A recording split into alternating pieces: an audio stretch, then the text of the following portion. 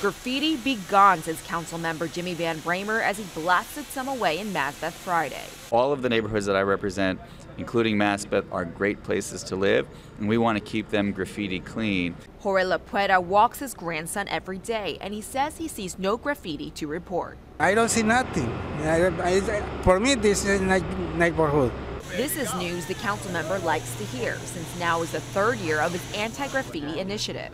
This year he has allocated $30,000 of funding to the cause. Graffiti has no place in our neighborhoods.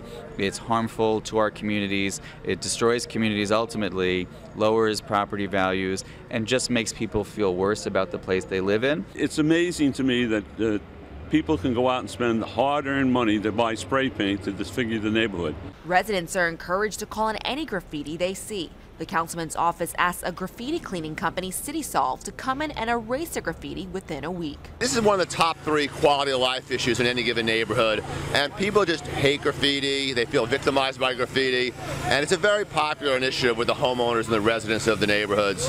The councilman says that in the past 2 years, graffiti has been removed from over 1,000 different locations. We've called it in a number of times. It has been taken care of. To report any graffiti, call 718-383-9566, extension 3. In Maspeth, Agnes Chung, New York 1.